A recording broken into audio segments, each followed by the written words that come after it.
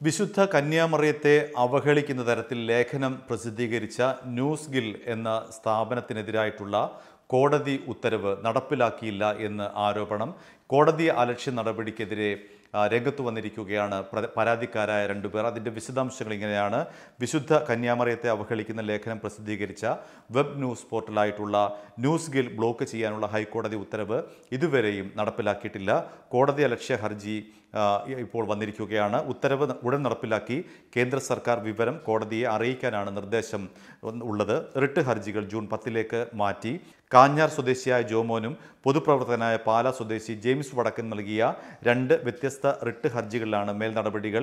News Gill web portal block ചെയ്യാൻ justice V Shirsi കേന്ദ്ര സംസ്ഥാന സർക്കാരുകൾക്ക് ഉത്തരവ് നൽകിയിരുന്നു. ഉത്തരവ് നിലവിലുണ്ട് എങ്കിലും മതസ്പർദ്ധ വളർത്തുന്നതും കന്യാമറിയത്തെ അവഹേളിച്ചുമുള്ള ലേഖനങ്ങൾ തുടരുകയാണെന്ന് ഹർജിയിൽ ബോധിപ്പിച്ചു. കേരളത്തിലെ എല്ലാ ക്രൈസ്തവർക്കും കത്തോലിക്കനായ തനിക്കും ഇത് വേദനയും നൈരാശ്യവും ഉണ്ടാക്കുന്നുണ്ടെന്ന് ഹർജിക്കാരെ ചൂണ്ടിക്കാട്ടി. ഉത്തരവ് നടപ്പിലാക്കാത്തതിൻ്റെ കാരണം കോടതി ആരാഞ്ഞപ്പോൾ കേരള സർക്കാർ അഭിഭാഷകൻ ഇത് കേന്ദ്ര സർക്കാരിൻ്റെ അധികാര പരിധിയിൽ വരുന്നതാണ് എന്ന് കോടതിയെ ബോധിപ്പിച്ചു. അതിനെ തുടർന്നാണ് ഹൈക്കോടതി കേന്ദ്ര സർക്കാരിനോട് കോടതി ഉത്തരവ് ഉടൻ നടപ്പിലാക്കി ആ വിവരം കോടതിയെ ധരിപ്പിക്കാനായി നിർദ്ദേശിച്ചത്.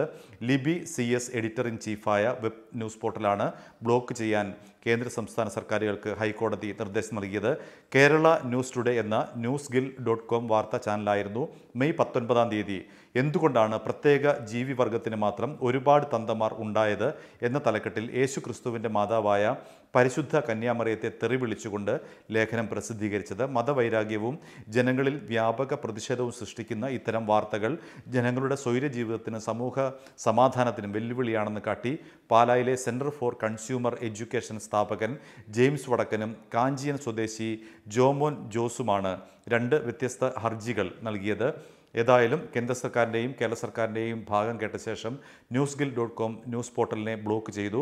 ഖുറാനിൽ വരെ പരമപരിശുദ്ധയായി പ്രതിപാദിക്കുന്ന വ്യക്തിത്വമാണ് കന്യാമറിയത്തിൻ്റെതെന്നും ലോകത്തിലെ 70% ജനങ്ങൾക്കും ആരാധ്യയായ മറിയമെന്നും ഹർജിക്കാർക്ക് വേണ്ടി ഹാജരായ അഡ്വക്കേറ്റ് ജോൺസൺ മനയാനി ചൂണ്ടിക്കാട്ടി.